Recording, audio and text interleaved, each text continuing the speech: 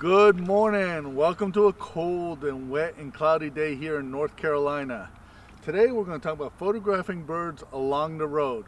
So come along and enjoy this adventure.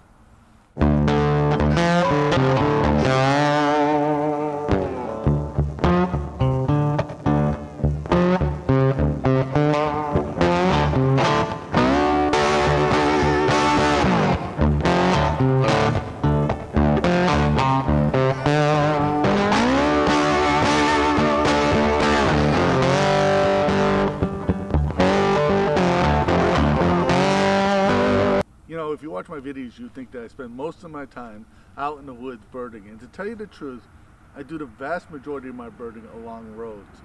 For the simple reason I have easy access to them. And you can get in and out and take pictures really easy. You don't need to trek miles into the woods or anything like that. And I think it's one kind of photography that almost anybody can do. They can do it from the inside of their car. They can do it walking along the road. You can do it on a bicycle. It's really easy access to these roads, and I really encourage people to do this. And it's something that I've not done a video about because it's tough to videotape in public because people stop, they ask what's going on, and some people get upset that you're out there videotaping. So you won't see me doing a lot of videotaping alongside the road, but you will see me taking a lot of pictures along the road, because there's a lot of good access to different kinds of habitats that you can easily access.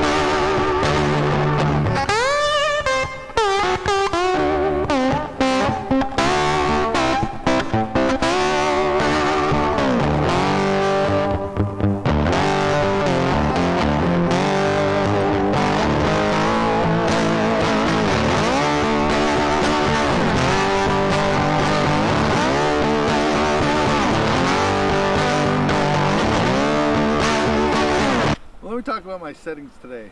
As you can see behind me, it is a dull, wet, it's kind of a drizzly, rainy day today.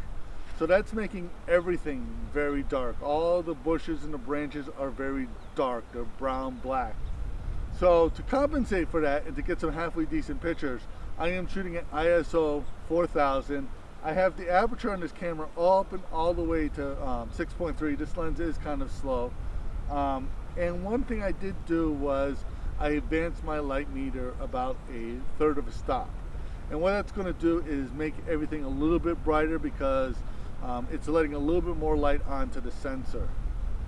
And the reason I'm doing it is just because it's dark and gray. And it's kind of a hard decision to make because when you advance the light meter, it slows down your shutter speed. But there's a give and take. So the only pictures I'm going to be able to take today are kind of portrait pictures. When the bird stops on the side, on a branch or something like that, I can just take a picture like that.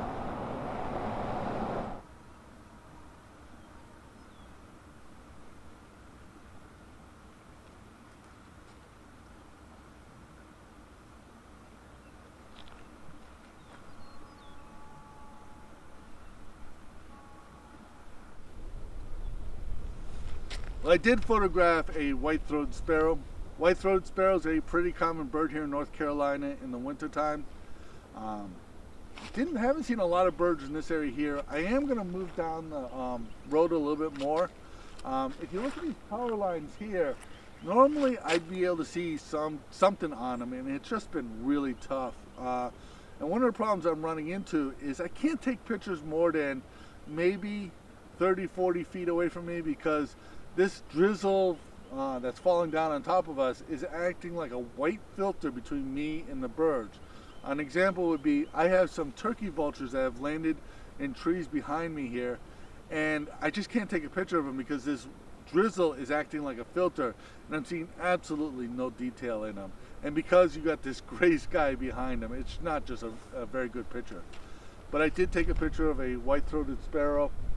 I really feel like with this soft light, I mean, it's 11 o'clock in the morning right now, but this soft light is just incredible. I just feel like it's one of those days that you can just take an epic picture. So I'm going to keep going here. I'm actually going to move down this road here. I'm really hoping I run into something that really gives me a really good opportunity to take a picture of it. But you got to stay positive in these situations. You just can't give up and say, you know, because I am cold, I am wet. I haven't seen a lot of activity, but I just feel like it's going to turn on any minute now. If I'm here, I'm going to take a picture of a lifetime today.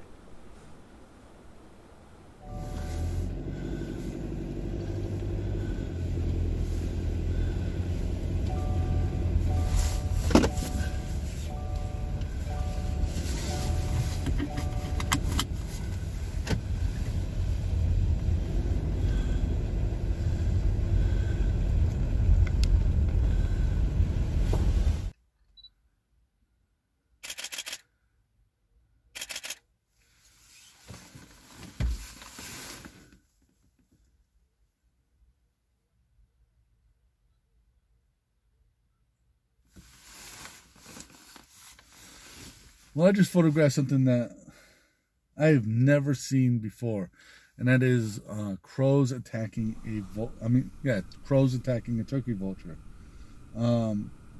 Usually these two species of birds stay away from each other. It's not so much that the vultures stay away from the crows stay away from the vultures. I mean, vultures are definitely a harasser of raptors, especially hawks, red-tailed hawks, shoulders. They'll harass anything like that. But vultures are something they generally don't harass, and the reason for that is the vulture is a big, stout bird. Unlike a hawk or a falcon, the vulture is just a big, heavy bird.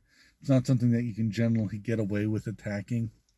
But, you know, there might be something wrong with this vulture here. He does look like a juvenile. He has a big white streak on the back of his head. So that would indicate to me that he's a juvenile bird. And he may just be not in a good way.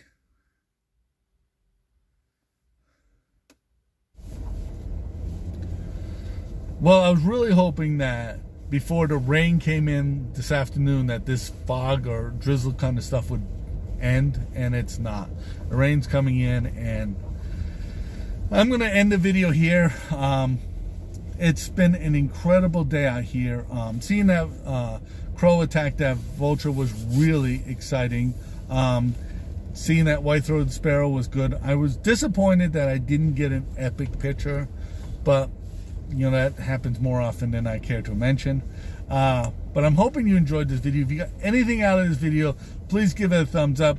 Please subscribe to this channel because that really helps us in the YouTube world. Become a Patreon supporter. Your support allows us to keep doing this. Join us on social media. I post all my photos on social media. My name is Leahy. I want to thank you for watching.